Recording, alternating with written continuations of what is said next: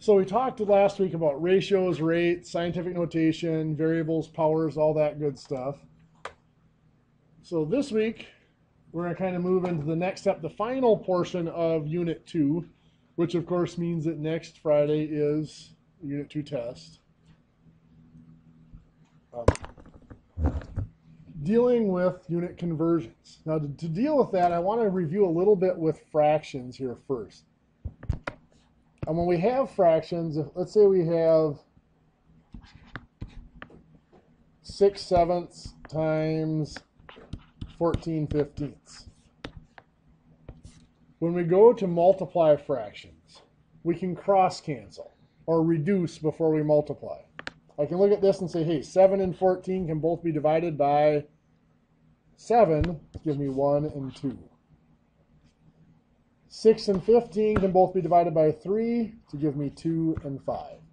And then I can multiply. 2 times 2 is 4. 1 times 5 is 5. Well, the same thing can be done with variables and units. We looked at some dimensional analysis in the last unit.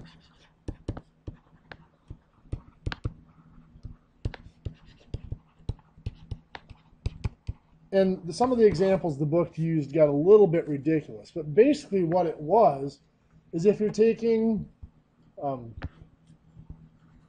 milliliters per minute and you have a fluid that is listed given a density in milligrams per milliliter, if you multiply those together, you can cross cancel the milliliters and you're left with milligrams per minute. Does that make sense? So even if we throw numbers with that, when we're doing calculations with measurement, one that we're very familiar with is miles per hour. So let's say you are driving and you are doing 50 miles per hour. We mentioned last week that when we see, I could list as MPH or whatever, that when we see a rate like that, that we have to be thinking that this is really 50 miles over 1 hour, because we need it in that form in order to calculate with it. So if I want to know how far I will drive in 6 hours, how do I know whether I'm multiplying, dividing, whatever? Well, I can use the units. I have 50 miles per hour, per 1 hour. Now I'm asking for how far, so I want my answer, of course, to be in miles. So to get from miles per hour to miles, all I really need to do is get rid of the hours down here. Well, I can do that by multiplying by something that has hours in it. We're going for 6 hours. I'm going to multiply by 6 hours, which I can put over 1 if I want to make it a fraction. So now when I multiply this, the hours will cross cancel, and I'm left with 50 miles times 6, or 300 miles, over 1 times 1 is 1. So it's just 300 miles. Most of you knew that if you have miles per hour and you want to know how far you've gone, you just multiply by the number of hours. But a little bit different way of looking at it, let's say that I'm going 50 miles per hour again, and I want to know how long it'll take to travel 400 miles.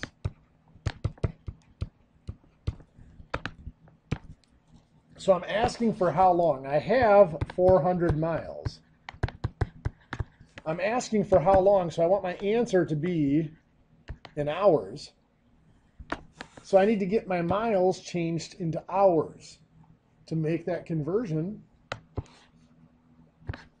want to make that a fraction. Now I need something with miles down here, so that the miles will cross cancel, and hours up here. Does that make sense?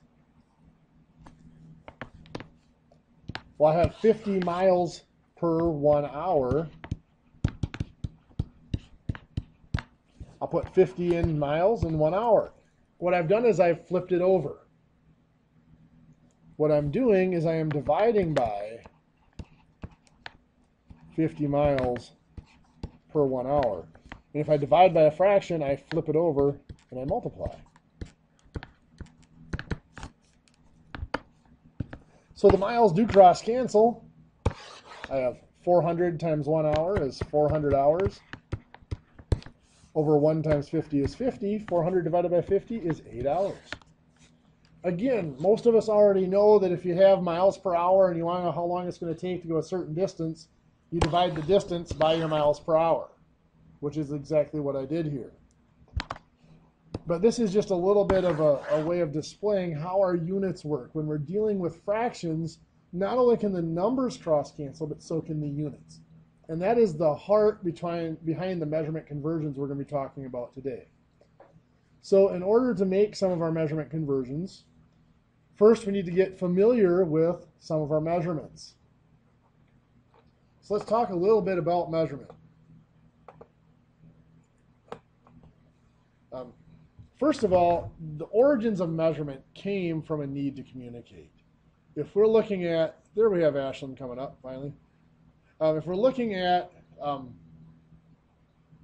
let's say two of us are trying to build the same thing, and we want it to be identical. If we're in the same room working together, you can just walk over and look at it and mark it off of what I'm doing, or the other way around.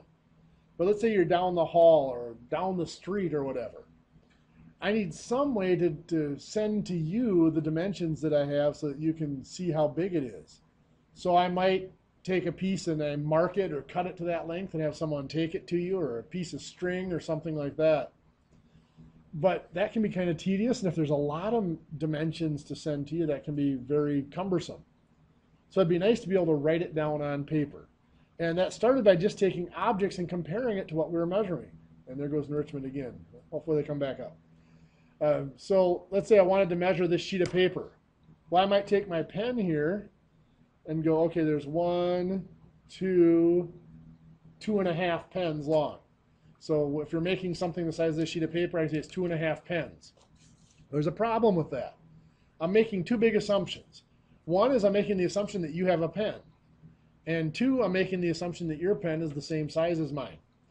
If you have this pen, obviously you go 2.5 pens, we're not going to be going the same size. They're very, very different. So they used things that pretty much everybody had and were approximately the same size.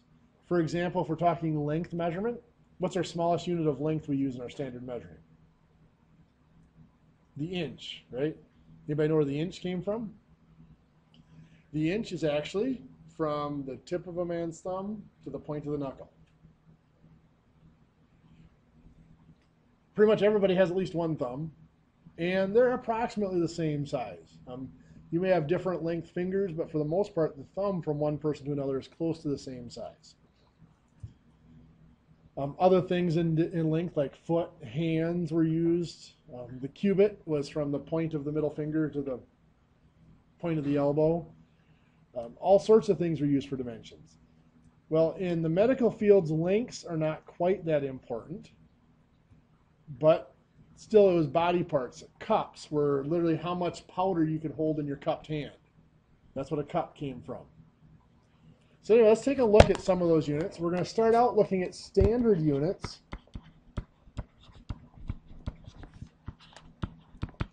These used to be called the English standard units, but somewhere back in the late 80s, England, the United Kingdom, switched over to the metric system, which leaves the United States as officially the only industrialized country in the world that is not on the metric system.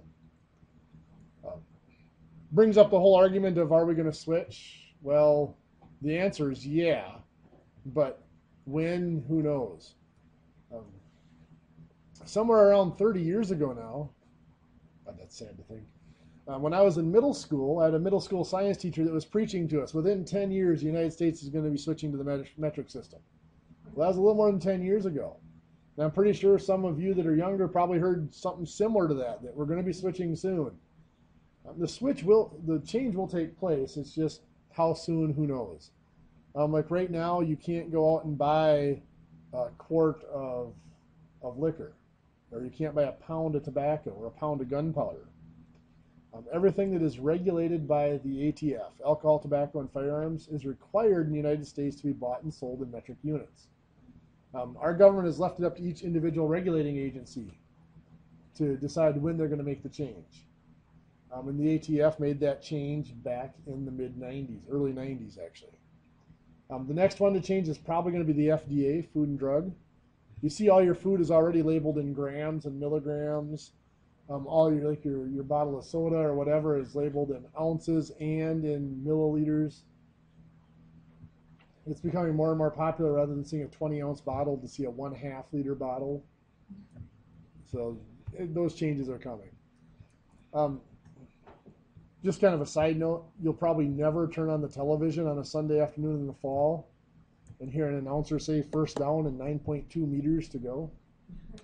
There are certain traditional things that'll probably never change. So anyway, let's look at our standard units of weight. So our standard units of weight, let's start out with the largest unit that we really use, which is a ton. A ton is generally defined to be 2,000 pounds. Now I say generally because this is actually what is called one short or net ton. When you hear somebody say 1 ton, 99.99% of the time they are talking 2,000 pounds. We will never use it. Anything we use in this class will be 2,000 pounds. Any tests, any homework, it'll be 2,000 pounds in a ton. But just to make you aware, there is something out there called a long or a gross ton. It is 2,240 pounds. The difference is a ton was originally used for buying and selling grain, and you can't put a ton of grain on a scale by itself. It has to be in a container. It's going to fall off the edges. So the container that originally was used to hold about a ton of grain was about 240 pounds. So think of it like your paycheck. Your gross pay is your whole check. Your net pay is what you actually get after they take all the other stuff out. Same thing here. Gross ton was the grain with the container. The net ton was after you took the container away, how much grain you actually received. So obviously smaller than a ton is a pound. The abbreviation for pound is LB.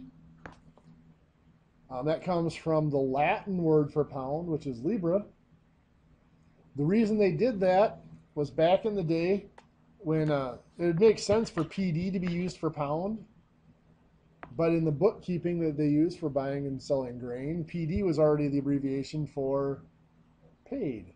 So they didn't want to confuse paid with pounds. So they used the Latin word. Now actually it is, it's kind of funny in the Americanized English language. If enough people make the same mistake often enough, over enough years, it becomes acceptable grammar. Because enough people have screwed it up, PD is actually an alternative, acceptable alternative abbreviation for pound now.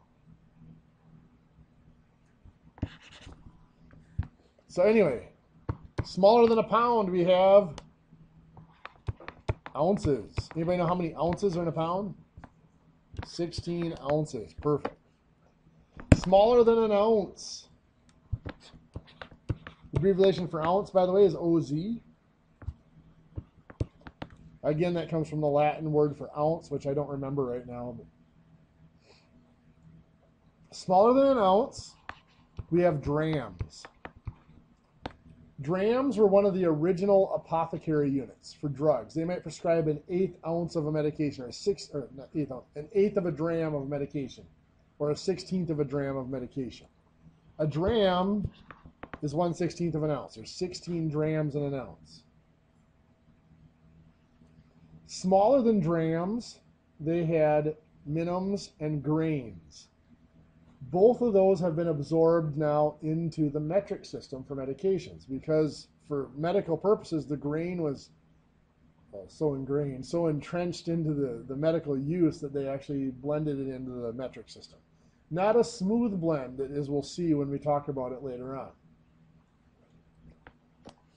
Something to point out, by the way, when we talk about pounds, ounces, and drams, this is what we're going to be talking about: is 16 drams in an ounce, 16 ounces in a pound, and 2,000 pounds in a ton. But you hear a lot on the news right now, you know, gold is over $2,000 an ounce or whatever. We're talking about precious metals. We are not using standard pounds and ounces. We're talking about precious metals. They're using something called troy measurements. Something a lot of people don't realize about the standard measurement system is it was anything but standard. If I'm using my thumb to measure an inch, obviously everybody's thumb is slightly different. At some point, people decided to standardize it. In England, it was King Edward decided that his thumb was going to be the official, inch of the land, and his hand was going to be the official cup. And so they made containers that held the same amount as his hand, and they cut blocks of wood that were the size of his thumb and his foot and everything else. Well, in other countries, there was different rulers that decided my thumb is going to be the official inch. So from one country, or at least one region, to the next, the standard measurements were slightly different. Troy units come from the island of Troy. That was the central, in the Mediterranean, that was the central location for trading precious metals, so that's where they were kind of standardized their measurement from there. But anyway, in troy measurements, 1 troy pound is only about 0.83 standard pounds. Now, you don't need to know this. You'll never be tested on it, but I'm just throwing it out there for your information. And 1 troy pound only contains 12 troy ounces. So a troy pound is actually slightly smaller than a standard pound. A troy ounce is actually slightly larger than a standard ounce. Like I said, again, you're not going to be tested on any of this, but just something to throw out there when you hear about a lot, especially right now with some things going on with the monetary system, about buy gold, buy silver, it's this price an ounce. It's not the units that you would think of as far as standard sizes. Well, let's look at standard units of volume. So we're going to start out with the gallon. 1 gallon gets split into, what's the next smaller unit we're going to run into? Quarts. Even how many quarts are in a gallon? 4. The word quart actually comes from quarter gallon. So it's abbreviated as quarts. So there's 4 of them in a gallon. Smaller than a quart, we have a pint. How many pints are in a quart? 2 pints in a quart. Smaller than a pint, well, we have a cup. A cup used to be referred to as a half pint, and there's 2 of them. Something I want to point out here before we go too far. The abbreviation for quart is QT, and for pint is PT. In some type fonts, they can be very similar, just flipped over mirror images of each other, the P and the Q. Be very careful with them. I see that get mixed up a lot when you're looking at the abbreviations. If you're going too quick, that you mix up quart and pint.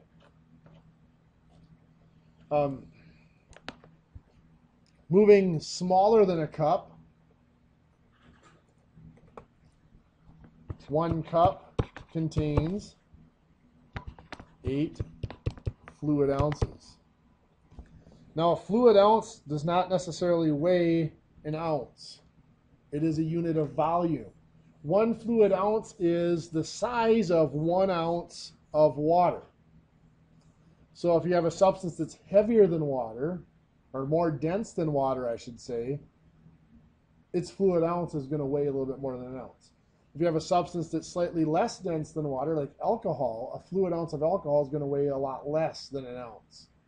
But it's a unit of size, of volume, not of actual weight. In fact, most water now is not exactly 1 fluid ounce, or 1 ounce per fluid ounce anymore. It's actually slightly heavier because most water is This is distilled water, and most water has minerals in it, so it's slightly more dense than distilled water. Smaller than a fluid ounce, we have tablespoons.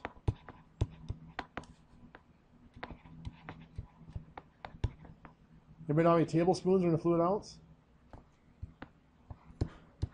2.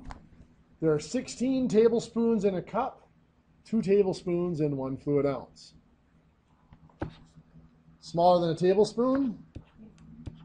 Teaspoon. Anybody know how many teaspoons are in a tablespoon? 3. Very good. This is another one to be careful of. The abbreviations for tablespoon and teaspoon, and there are many of them. The most commonly used one now is just a capital T for tablespoon and a small t for teaspoon. I have seen both of them abbreviated. Teaspoon is commonly abbreviated TSP. Tablespoon, though, is also commonly abbreviated TSP, but with a capital T. Tablespoon is occasionally abbreviated TBSP, like that. So something to be careful. If it's a capital T, it is always tablespoon. Small t is always teaspoon, unless it has the TBSP in it. Be careful with that because, trust me, when you're making chocolate chip cookies and it calls for 3 teaspoons of salt, 3 tablespoons of salt does not taste right. Don't ask me why I know that. Now, the next couple of things I'm going to show you, once again, are just for fun, just for your information. But we've all heard about them. They actually are units. Smaller than a teaspoon, we have a pinch. There are 2 pinches in a teaspoon. Smaller than a pinch, we have a dash. There are 3 dashes in a pinch. Did I get that right? I think so. And smaller than a dash, there are 2 smidgens and a dash. I may have mixed up the dash and the pinch there. It's been a long time since I've gone over these. A pinch is literally just sticking your fingers in there and pinching them together, and how much comes out, that's a pinch of seasoning or whatever. A dash is a standard shaker. You give it 1 shake, that's a dash. A smidgen, which I always thought was a little bit kind of disgusting, is you stick your finger in whatever sticks to your finger, you flick that off into what you're cooking, that's a smidgen. So, the guy with sweaty fingers, I guess, has big smidgens, but just again, you don't need to know those, and I may have mixed up the pinch and the dash. I'm not totally sure anymore.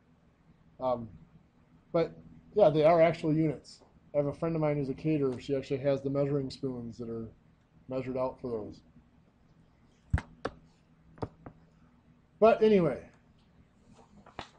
so as we keep going, let's take a look at doing some basic conversions with these units then. So let's say we have something that is measured in pounds. It is 7 pounds. And I want to know how many ounces that is. Kind of like what we did with our miles per hour, or our speed and our time earlier, we can make this into a fraction. 7 pounds will become 7 pounds over 1. And I want to change it. I want to get rid of the pounds, and I want to change it into ounces. So over here, I'm going to multiply by another fraction. I'm going to put pounds on bottom so that it will cross-cancel out. And I'm changing it into ounces. So I want to have ounces on top. So I'm left with ounces.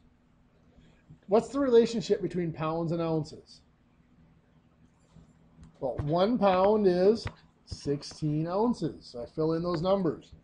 So this now tells me exactly how to make my conversion. The pounds do cancel out, cross cancel. I have 7 times 16, which is 112 ounces. 7 times 16 ounces is 112 ounces. 1 times 1 is 1. So 112 over 1, excuse me, is just 112 ounces.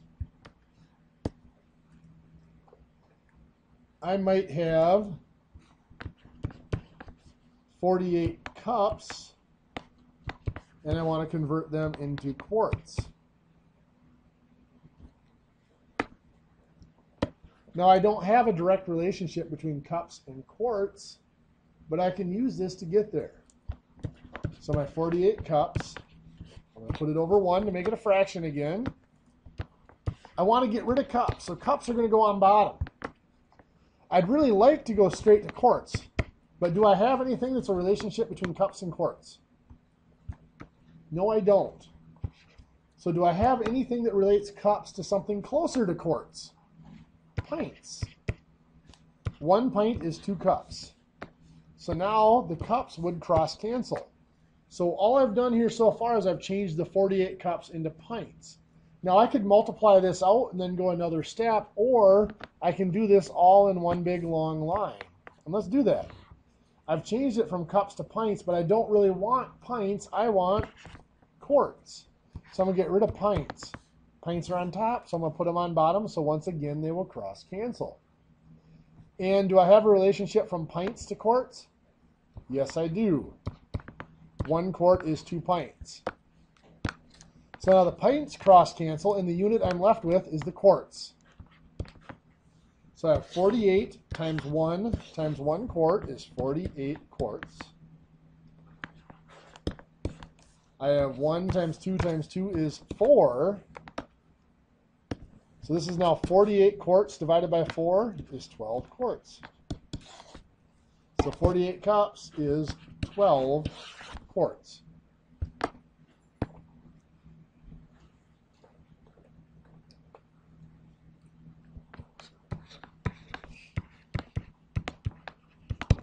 So I have 128 fluid ounces, and I want to convert that into tablespoons.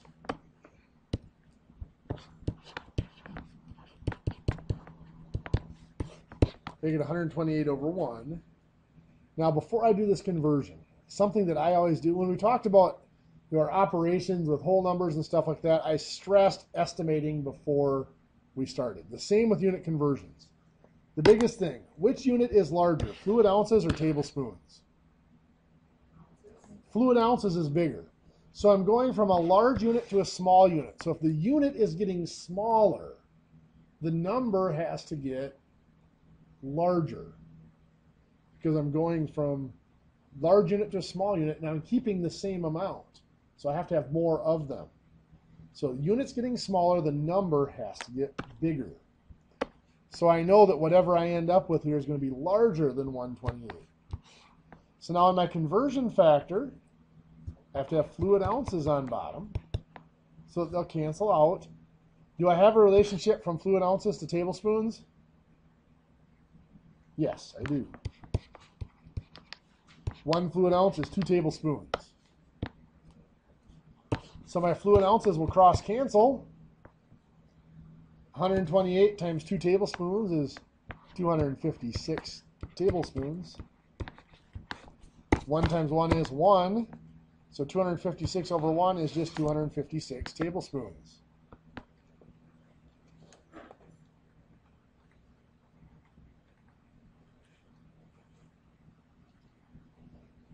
Let's see here. Let's do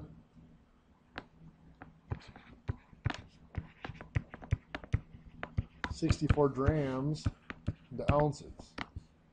Which unit is bigger, drams or ounces? Ounces. So I'm going from a small unit to a large unit. The number has to get, units getting larger, number gets smaller. So we know right off that whatever we end up here better be smaller than 64. So you start out with 64 drams. I make it a fraction by putting it over 1. In this fraction, I have to have drams somewhere. Where are they going to go? Bottom, so that they cross cancel out. What's going to go on top? Well, I want to convert to ounces. Do I have a relationship between drams and ounces? Yes, I do. 1 ounce is 16 drams. So now the drams will cross cancel out. I have 64 times 1 ounce is 64 ounces. 1 times 16 is 16. So 64 ounces divided by 16 is 4 ounces. How are we doing so far? I'm going to have you guys try a couple of conversions here. Let's deal with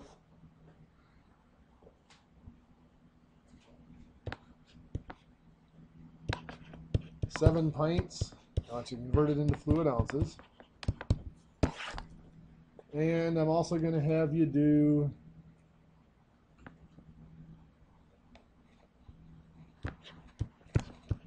.24 ounces into pounds.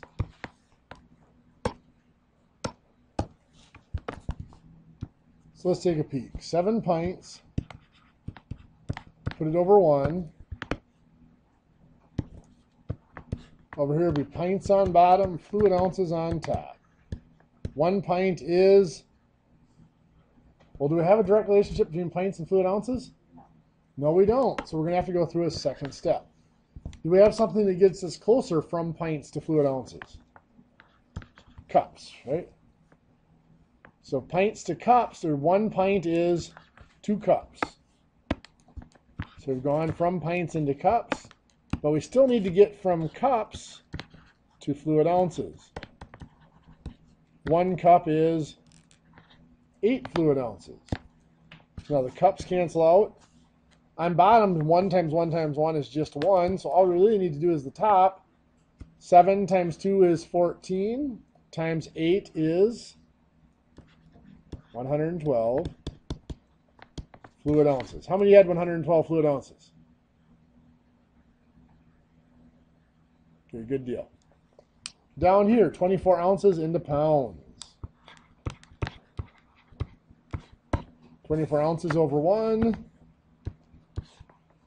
Over, ounces are going to go on bottom. Do we have a direct relationship between ounces and pounds? Yes, we do. 1 pound is 16 ounces. Ounces cancel out. 24 times 1 pound is 24 pounds. 1 times 16 is 16. So we have 24 pounds divided by 16 is 1.5 or 1.5 pounds. Any questions? Good. Well, let's take a look at the metric system.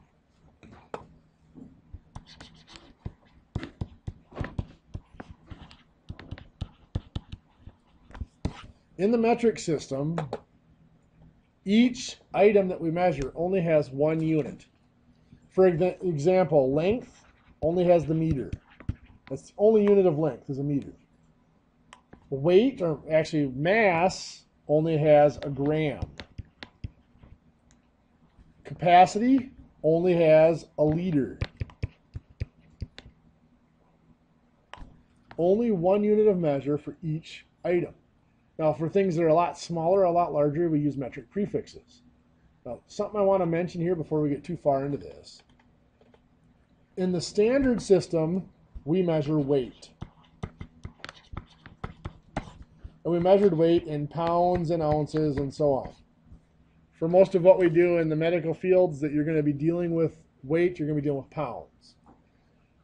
In the metric system, we're not used to dealing with weight. We're used to dealing with mass, which is measured in grams, or for people, usually kilograms.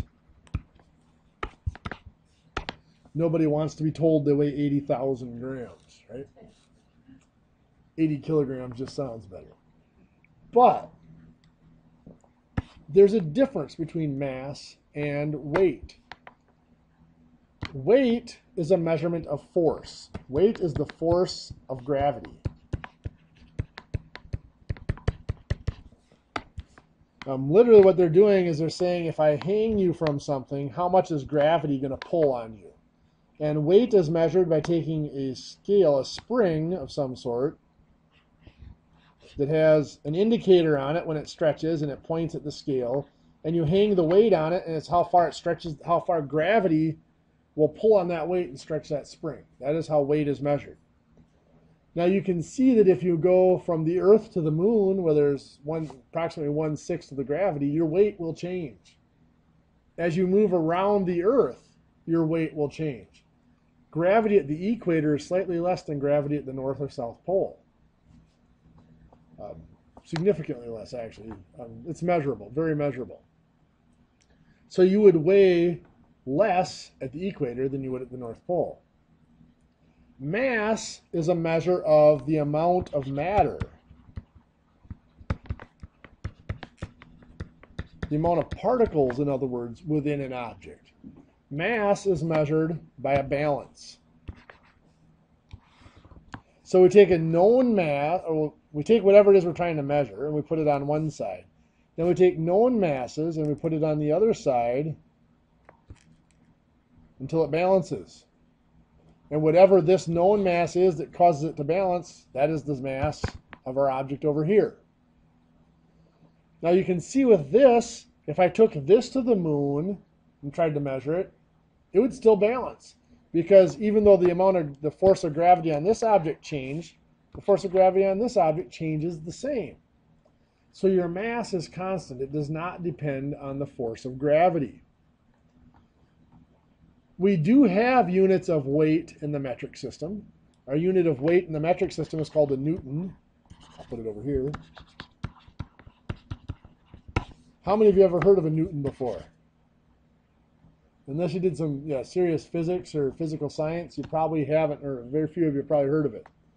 A Newton is the metric unit of weight or force. There is a standard unit of mass. This is one that almost nobody's ever heard of, called the slug. A slug is the standard unit of mass. Again, we don't use it often enough. People aren't familiar with it. For some reason, and I really am not sure why, when we're talking about standard units, we tend to focus on the weight and the pounds. And we're talking about metric units, we focus on the mass and the kilograms and the grams. Fortunately for us, on Earth, I mean, they said there's a measurable difference in gravity from the equator to the North Pole, but it's not enough that we make a big deal about it. If you are in a specific location, the gravity is fairly constant there. So your mass and your weight are relatively closely related. They're proportional. So even though kilograms are technically a mass, when we ask for someone's weight, we tend to report it as kilograms, even though technically that is incorrect. It's not a weight, it is a mass. So anyway, just wanted to give my little spiel on that quick. So in the metric system, we have our main units: meter, grams, liter. A meter is slightly longer than a yard. Would make life a lot easier if they made the meter the same length of a yard. Well, guess what? They did. They made the meter the same length as the Swiss yard. The metric system was developed at a conference in Switzerland. Anybody know how old the metric system is? It was developed in the late 1880s, early 1890s. Most people don't realize it's that old. Most people think it was a 1970s or 1960s product. But it's been around for close to 140 years now. The meter was equivalent to the Swiss yard. The gram was actually equivalent to the Swiss dram, hence the closeness in name. A gram is approximately the mass of a large paper clip, so not a very big weight at all. Technical definition of a gram: 1 gram is defined to be the mass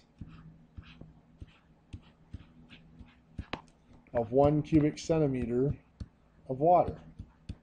So 1 centimeter by 1 centimeter by 1 centimeter. A liter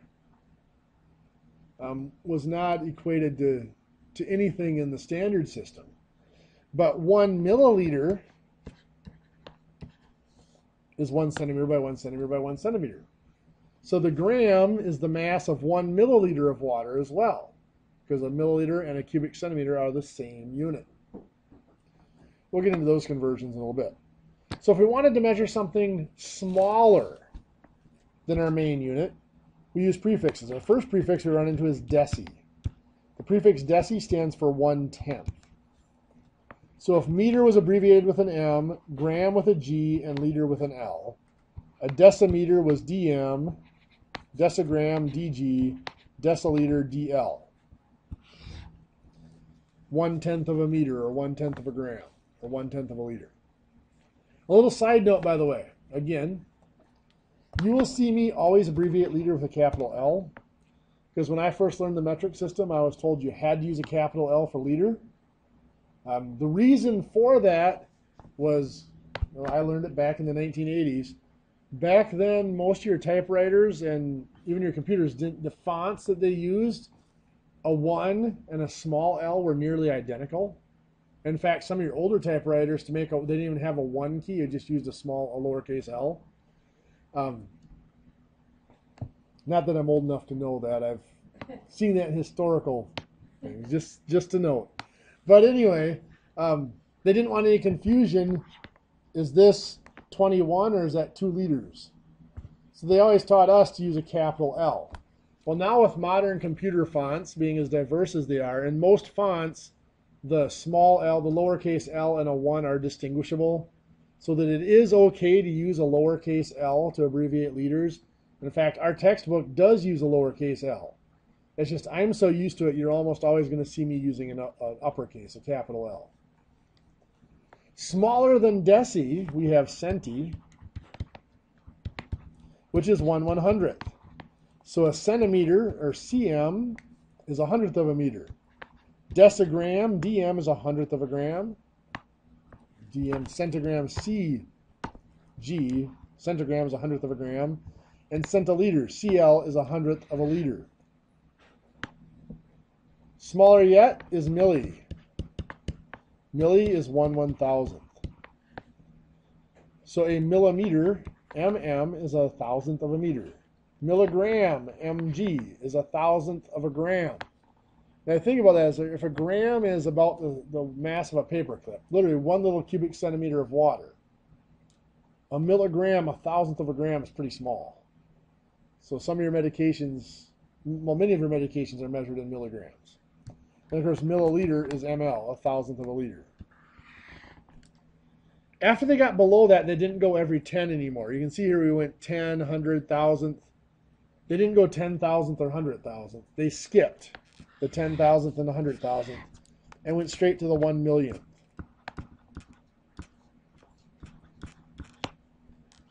That abbreviation is micro. Now the technical abbreviation for micro is the Greek letter mu. So micrometer would be mu m, microgram would be mu g, microliter would be mu l. In the medical fields, are one of the first fields to go to logging almost everything into a computer. And if you look at the computer keyboard, there is no mu key. So to keyboard it in, it would be really tedious to have to go to a pull-down menu and select that symbol. So in order to make it more user-friendly in the medical fields, they have started to use MC as the abbreviation for micro. So MCG is a microgram. MCL is a microliter. Smaller than micro, again, we go every 1,000 instead of every 10. Smaller than micro, there is nano. Nano is a billionth of a meter, or a billionth of a gram, or a billionth of a liter. You hear a lot of talk about nanotechnology in the last 5 years or so. All that is the technology of things that are really, really small. An atom is approximately 10 to 20 nanometers in size. So we're talking about nanotechnology or nanoscience. What they're talking about is things that are about the size of an atom. So they're not talking about taking things and cutting them and shaping them that way. They're talking about literally assembling atoms to make stuff. And the rules of physics change drastically when you get down to the size of an atom instead of larger objects. Like friction no longer exists and stuff like that. Nanometer, nano is just abbreviated with an M, so nanometer would be NM, nanogram, NG. A nanogram is small enough that we don't need to worry about it. It's pretty tiny. Micrograms do get used a little bit in our medication. There are some things that are down to the microgram. Going the other way, for units that are larger, we have deca, D-E-K-A. A decameter or decagram is 10. Now, since DM was already a use for deciliter, or DG for decigram, for deca they use DA. So DAM is a decameter. DAG is a decagram. DAL is a decaliter. So 10 grams or 10 liters. Hecto stands for 100. So HM is a hectogram or 100, or HM is a hectometer or 100 meters. HG is a hectogram or 100 grams. And HL is a hectoliter or 100 liters. And then the one we're more familiar with, kilo, is 1,000. Kilometer is 1,000 meters. Kilogram is 1,000 grams. Kiloliter is 1,000 liters.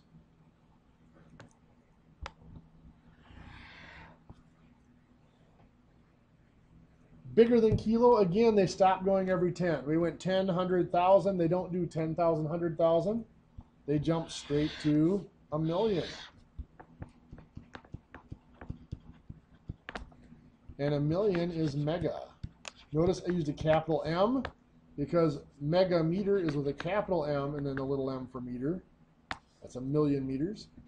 Megagram is a capital M and a little g for gram.